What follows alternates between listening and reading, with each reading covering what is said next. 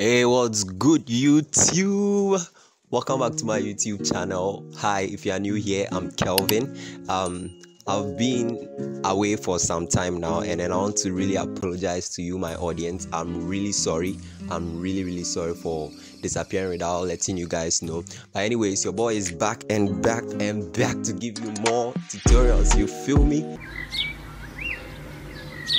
We don't care. Let me tell you. We don't care. Now let's get into today's video. So in today's video, I'll be cloning myself. Yeah, I made a previous video, but it seemed most of you didn't grasp the concept. So in today's video, I'll be giving you a detailed tutorial on how to clone yourself using just your mobile phone and any editing software you're using. You feel me? Let's get into the video. So before we even start, we need some things, and the first thing that you need is your clothes. Okay, because you are cloning yourself and you want the audience to get a clearer picture, it would be advisable if your subjects don't wear the same clothes. I don't know if you get what I'm trying to say. So if I'm wearing, let's say, a black hoodie, if I'm wearing a white hoodie, I can clone myself with a different subject wearing a different hoodie. I don't know if you get the concept. Yeah, let me explain. Don't explain. You go explain tire. Nobody will hear you. Okay, so for instance, if this is the hoodie I'm wearing with the first one, I can change my hoodie and then wear black one. You feel me? So this is all I'm trying to say. If you wear different clothes during the cloning, it gives the audience a better picture of what you've created there. You feel me? The next thing that you'll be needing is a mobile phone or a camera and a tripod. Okay, now don't get me wrong, if you don't have a tripod, you can use stacks of books. Okay, you can pile stacks of books and then you place your phone on it to get a stable shot. The reason why I'm using a tripod is because you want to get stable shots. Okay, because during the post-production, which is the editing, you need to get one stable shot where the camera is not moving. That is why you need the tripod or stacks of books. You feel me? The next thing that you'll be needing is constant lighting. Okay, you don't want your lighting to change. For instance, if your subject is here and then it was day, and then another subject is here and then it is night, it won't make any sense. I don't know if you get what I'm trying to say. Yeah, so you need constant lighting. So it's better you invest in a ring light, a softbox, or you use the natural light. I'm currently using natural light. Okay, so one thing that you need to also understand is when the first subject is sitting, let's say this is your background. Yeah, this is your background. So when the first subject is sitting here, the other subject can sit here. If you want to do 3 subjects or 4 subjects, then you make sure that you align them in such a way that there are symmetries where you can use your masking method to separate the subjects. Okay, we'll get into that very soon in this video. Okay, so this is your background. Yeah, this is the background that you'll be using to film. So you have to understand the concept that if the first subject is here, the other subject should be here, then the third subject can be here, and other subjects can even be at the back, or the other subjects can even be in front. You get what I'm trying to say? Do you get a picture? So without much talking, let's hop into the video. Okay guys, so you can call me the first subject. So I'll be sitting here, leaving this place for my brothers to sit. Okay, we'll be doing 3 cloning, so I'll leave this place for my brothers to sit, and I'll make sure that anything I do would be within my range. So I'll be able to move here, but I wouldn't interfere into this side. I don't know if you get what I'm trying to see, because a second person would come and sit at this particular side. Here he comes. So you see how I'm respecting the first subject as he's sitting there.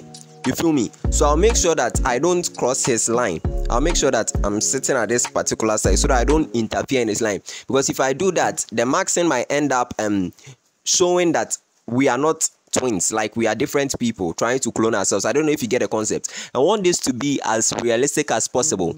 So my entire partner would come and sit here. So I have to move and sit in my designated place, the place where I'm actually made to sit. You feel me? So since I know he was sitting here, I'll now come and sit here. Yeah, you see, so this would be my particular side. I won't interfere into his side. You get it? I won't interfere into their sides. This will be where I'll be sitting throughout. You feel me? The frame. Yeah, so see where I go sit. You see, so this third place was designated for me, so this is my place. You get it? So I'm able to move to this side and not interfere with them.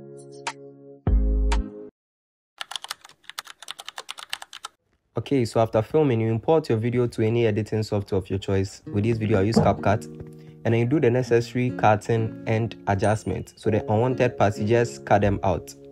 Okay, when you're done, you select the second clip and then you look for overlay and make it an overlay and drag it to the place where you want it to start. In my case, I want both of them to be in the beginning. So you drag it to the first part. When you're done, you click the second subject, the second video, and then you go to mask. So after selecting mask, you look for horizontal mask and then you tap on the horizontal mask again. After that, this pop-up menu appears and then you click on rotate and turn it so that both subjects are seen. In my case, you can see that part of the second subject is missing. So what we'll do there is we'll select the second video and then we'll push it a little bit. That is adjustment. We'll adjust it a little bit. Select the first subject as well and adjust it a little bit as well. We'll go back to mask, select mask again, and then we'll click on it again and then rotate it a bit. This time we'll use position to change the position of the masking line. So we'll change the position of the masking line by pulling it away from the second video. So you can see we are making progress here. Then we'll be adjusting the first video and the second video so that both appear seamlessly. Now there's one mistake that I did. That was filming behind my curtains. Yeah, and you can see that there's a line that is showing in the curtains. Do you get it? So the next time you want to clone, you can use a very plain background or a background where you can blend them seamlessly. Anyhow, we'll still do it. So once you are done with the adjustment, another thing that will help with a situation like mine would be to click on the mask. And when you click on the mask this time, that is after adjusting it. This time you select feather. So when you select feather, it blends both videos. Let me show you an example. So I'll look for mask. Okay. And then I'll go to feather and then I'll increase the feather a bit so it will blend both views. Let me put it to 8. So if I click on the check mark, now you can see it has blended the curtains a bit. I want you to concentrate on the curtains. Yeah, good. You see now I have 2 clones there. Mostly when you are doing 2 clones, it's very simple as compared to doing most of them. That's quite advanced and complicated, but when you get this concept, you can do more. So now we'll add a third subject. So we select the third video and make it an overlay as well. So you select it and click on overlay. After doing that, you scroll through and you see that it will only be the third video that will be popping up because you've not masked it. Hence, that is an overlay.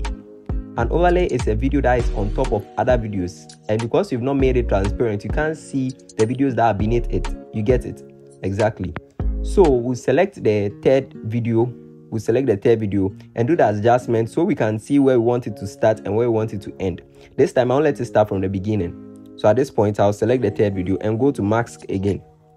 Now look at what we do here. Look at what happened here. We'll click on horizontal mask. We'll click on it again and we'll go to rotate.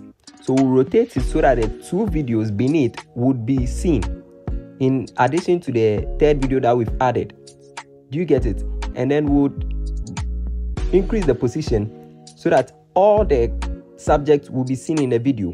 Do you get it? Now we'll adjust it a bit so that we'll see them clearly. So just as you can see, the line is covering the phone holding the third subject, and that's not what we want. We want it to blend seamlessly.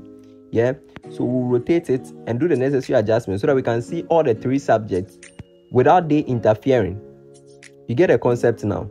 That was basically why I was showing you how to film, so that you understand the filming aspect of it. So when it comes to editing, it becomes very easy for you. Now you see an error here right now. I'll show it to you very soon.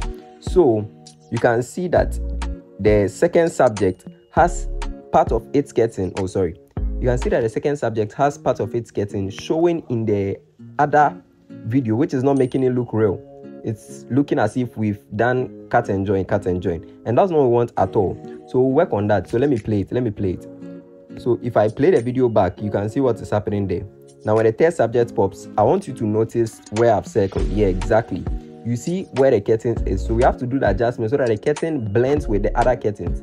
This was why I was saying if you have a clear background, it will really do you a big favor, honestly. Okay, so now let's adjust it. Anyways, we'll still work on it. So we'll select the subject again. We'll select the third subject again. And then we'll push the video a bit. The second subject, and we'll push it a bit. So just as you can see, if we push the second subject to the other side, if we select the second subject and then we shift it to the other side, it would move towards the first video, but I will still blend in the curtains. So just as you can see, the curtain that was in the third video has now blended seamlessly. Let me play it back. You can see it's now blending seamlessly. Good. So now that we have that, we would now exactly perfect. But you can still see that when the third subject appears, okay, let me drag it. There's still this white portion because the light that I was using changed. I was using sunlight, so it changed. So we'll add a filter to it so it looks realistic, or it looks more how should I say it? I don't know how to say it. Just subscribe. Good, exactly. So you can see now they've blended seamlessly. So when I play it back, you can have a good feel of it. You've now cloned yourself having 3 subjects. Now bonus tip, if you are using this for a skit or a comedy, I don't know, or maybe just to impress your friends, make sure that you write scripts for the subjects you'll be using. Okay, you write scripts and then time them in such a way that if one is listening to one won't be talking. You can edit it during post-production, but if you get the filming right, it makes the editing very easy, else you would suffer during the editing. And another tip for you to know where your subjects will be sitting is by maybe using a cloth or something. So when this subject is done, you put your clothes there to show it. Now you export your video and there's your clone selves. Thank you, and make sure you subscribe.